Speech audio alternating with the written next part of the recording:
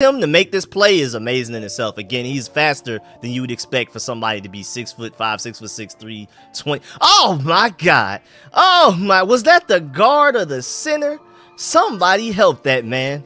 Oh, there's no technical terms for this. There's no, you don't need me to tell you what you just saw in that play. When plays are that ridiculous, what do you want me to tell you? I mean, of course the ball get off, the hand placement again. I mean, somebody poor baby, somebody.